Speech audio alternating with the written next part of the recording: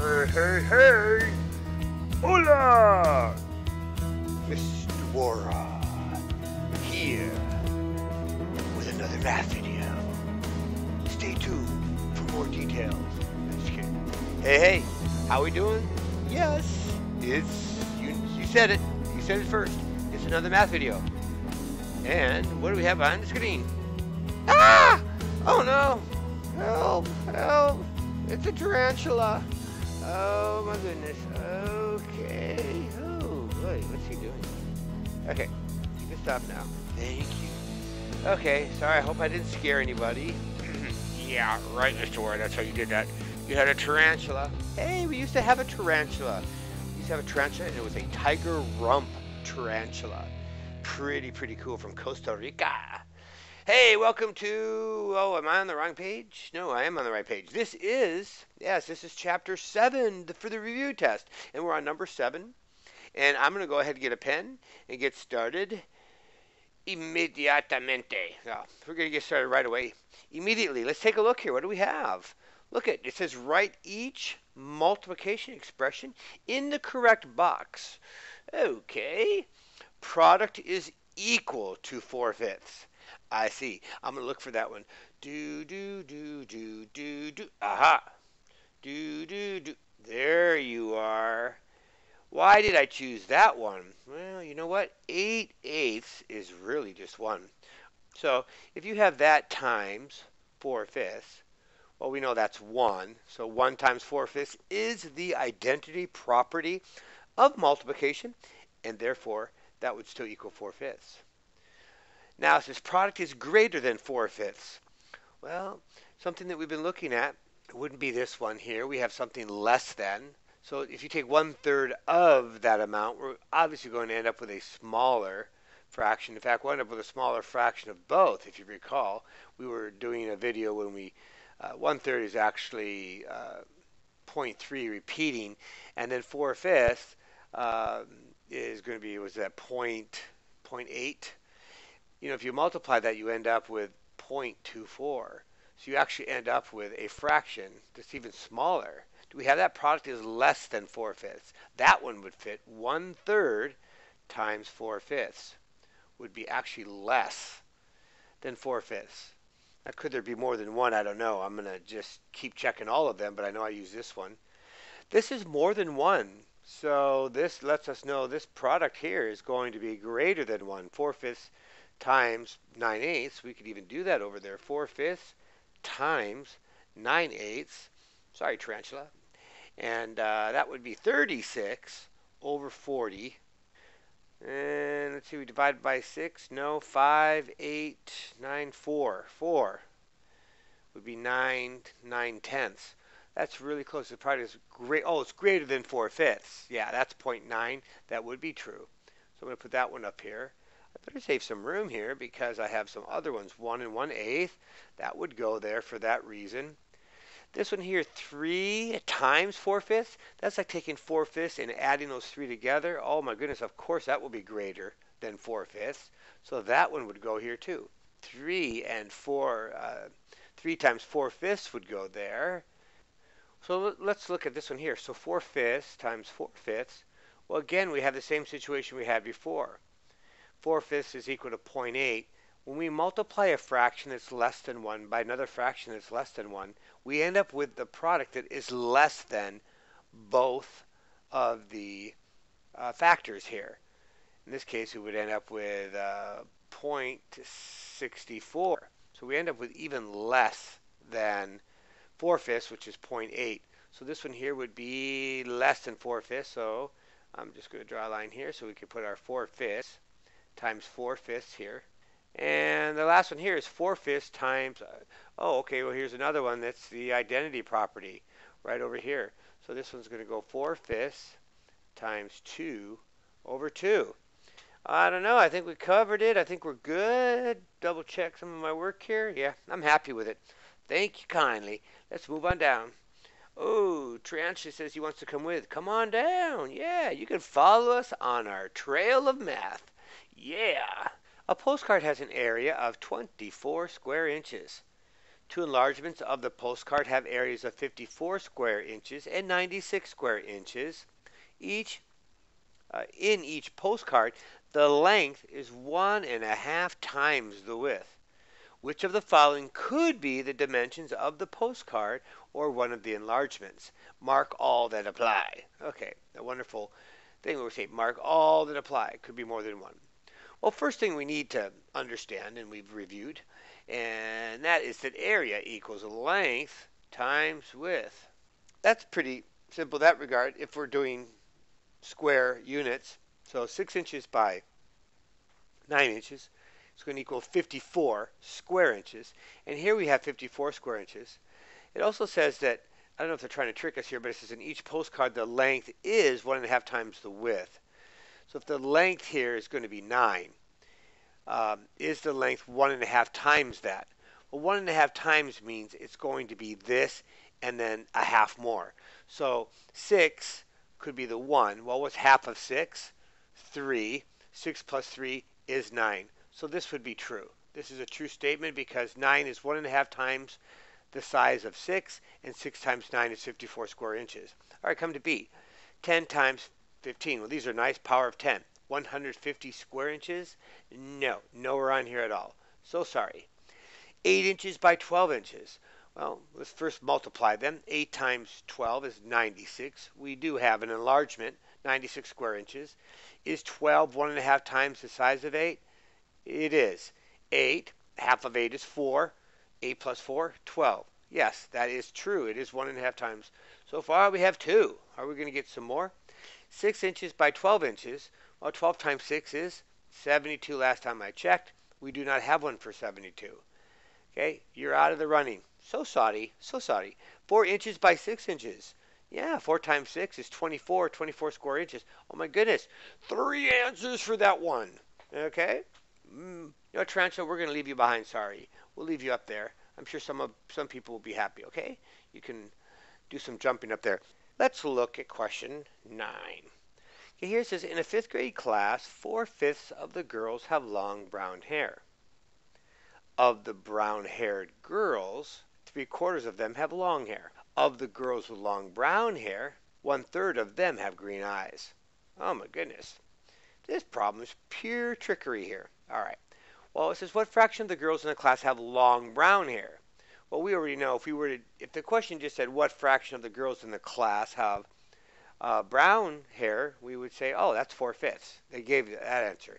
But what they haven't given it to us is those that have the brown hair and that have long hair.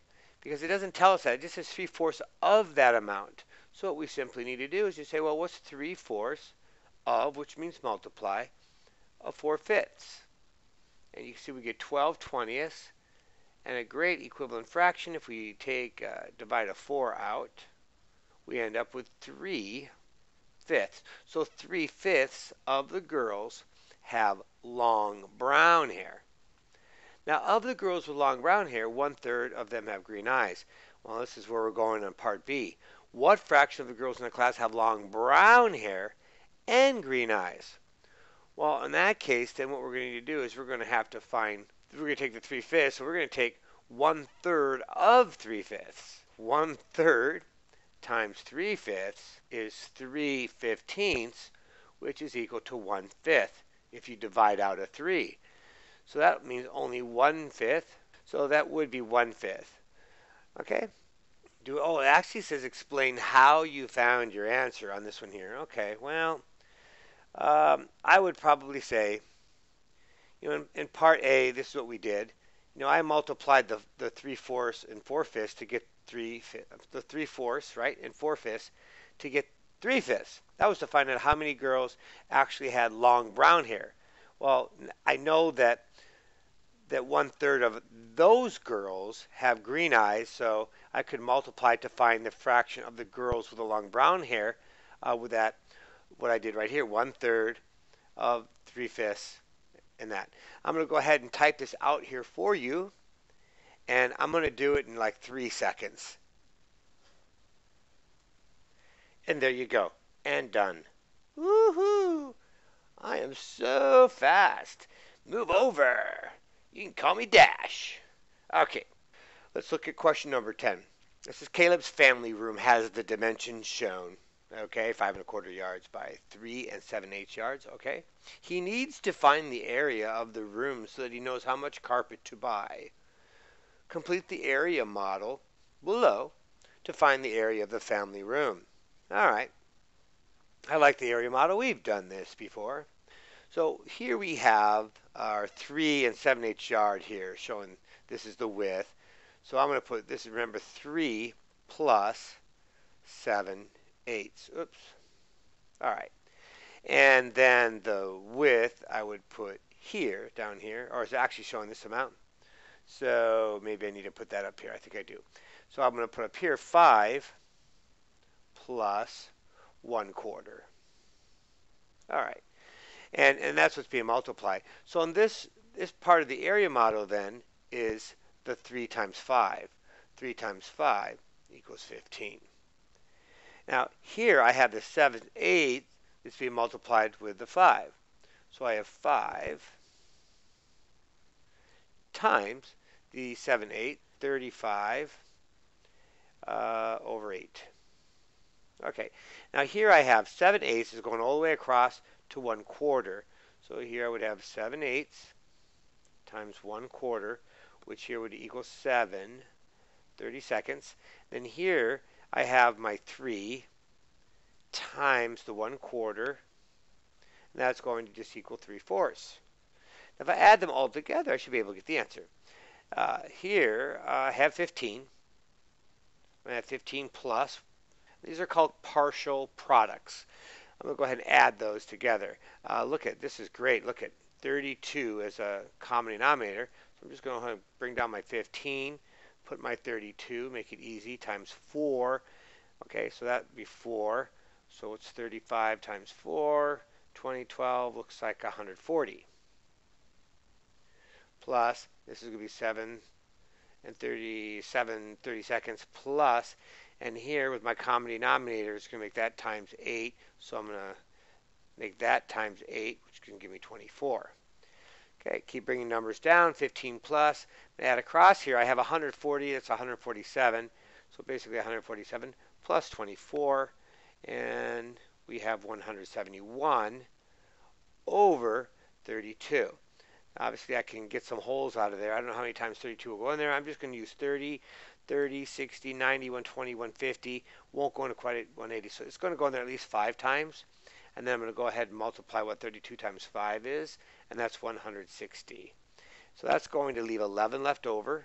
So I have 11, 30 seconds. So my answer should be 5. Oh, no. I didn't add them. Ooh. Double check. That's right. So I'm at 20 and then 11, 30 seconds. I hope that's right. I believe it is. Double check. Yeah. I'm going to write that in here then. So 20 and 11, 30 seconds. Awesome. Okay.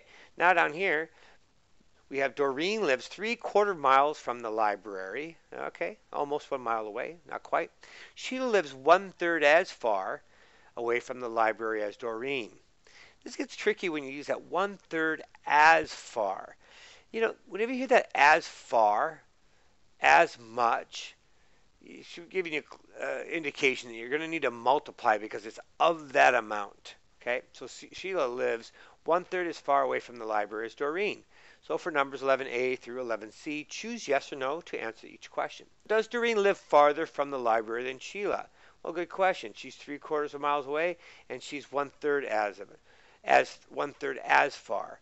Well, no. Doreen lives farther from the library than Sheila. Yeah, that's true. I'm sorry. Yes, I was saying that the wrong way there. Okay, so we have yes. Does Sheila live 1/4 mile from the library? Well, let's find out because this is Doreen. And remember, we're multiplying, we're going to find out as far. Now, whether you take 1/3 of 3/4 or 3/4 of 1/3 we learned, we still get the same product. So we end up here with 3/12, which we can find an equivalent fraction of 1/4. Yes, that's absolutely true. Sheila does live 1/4 mile from the library. And so that shows us that Sheila lives closer. Does Sheila live twice as far from the library from Doreen? Of course not. That's silly, right? I can see why they're trying to do the twice because a quarter, maybe a quarter and a quarter, 3 times as much. But Doreen definitely lives 3 times as far as Sheila, because if you take 1/4 times 3, that gives us our 3/4. Okay, although that wasn't part of the problem. So Tanika took a test that had 20 multiple choice questions and 10 true-false questions. She got 9/10 of the multiple choice questions correct. Hey, way to go! And she got 4/5 of the true-false questions correct. I don't know, I'd say Tanika did pretty well. So how many multiple choice questions did Tanika get correct? Interesting. Okay, great question. Because it's telling us a fraction of how many but it does not give us the number. So how do we figure out the number? Well, let's look at that. If we're trying to figure out what 9/10 then is of 20, because there's 20 questions. And I'm just going to write it this way here first, she got 9/10 of the 20 correct. Well, now we could put this and just simply multiply this by 20. We usually just do the 9 times 20, but you know what I see? Yeah, I think you see what I see. I see a common factor of a 10. I'm going to divide that 10 out and put a 1. I'm going to divide that 10 out and put a 2. That just leaves me with 9 times 2, which is left over. How easy is that? 18. So that means that she got 18 out of the 20 questions correct. Okay, that's a 90%. Not too bad. Good job, Tanika. All right. How many true-false questions did Tanika get correct? Well, true-false, if we look up here, it says 4/5. Well, 4/5 just so happens to be 80%. That's pretty good too. But how many correct is that? You probably already know. But let's go ahead and do our fraction anyway. It says if she got 4/5 of them, that's 4/5, remember, of our 10, or just simply 4/5 times 10. I'm going to go ahead and divide out those common factors. That's 5 divided by 5, which is 1. 10 divided by 5, which is 2. 4 times 2, 8. There you go. She got 8 questions correct out of the 10. And then you can see that is 80%. Woohoo! Nice, huh? Our video, it has come to a close.